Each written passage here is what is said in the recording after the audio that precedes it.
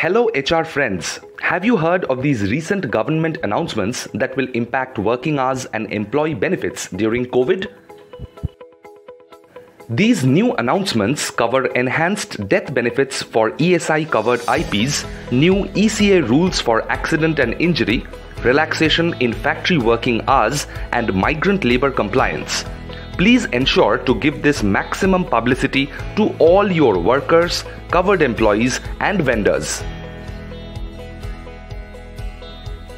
The ESIC has announced that if a covered employee dies due to COVID, the family will get 90% of the average daily wages as monthly pension with a minimum of Rs 1800 per month. This scheme shall be valid for a period of 2 years with effect from 24th March 2020, and the claim form is Form CRS1. To download the notification, visit www.C-Quel.com. You can also check the download links in the description box below. The government has proposed to replace the Employees' Compensation Rules with the Code on Social Security Employees' Compensation Central Rules 2021. Highlights of the draft rules: compensation for employment-related death, accident and injury for all employees and workers to be paid within 30 days of such incident by the employer.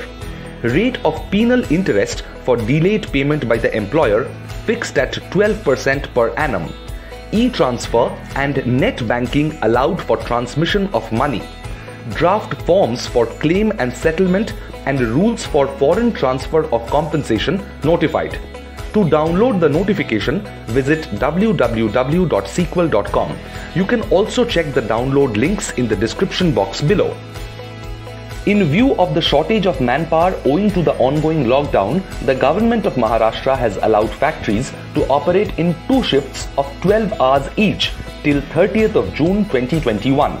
Conditions for exemption: overtime wages to be paid at double the gross wages, no worker to work continuously for 7 days, daily work including spread over not to increase 13 hours, weekly hours not to exceed 60.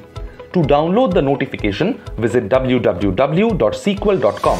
You can also check the download links in the description box below. In its notification dated 14th May 2021, which you can download from www.C-Quel.com, all establishments and factories in Delhi are directed to register all interstate migrant labor on the Delhi e-District portal. All migrant workers to have passbooks issued by the employer. Non-compliance to invite strict penal action under the Act. Log on to www.C-Quel.com and follow us on Facebook and LinkedIn for updates, Q&A videos, and a host of other statutory compliance services. Thank you for watching.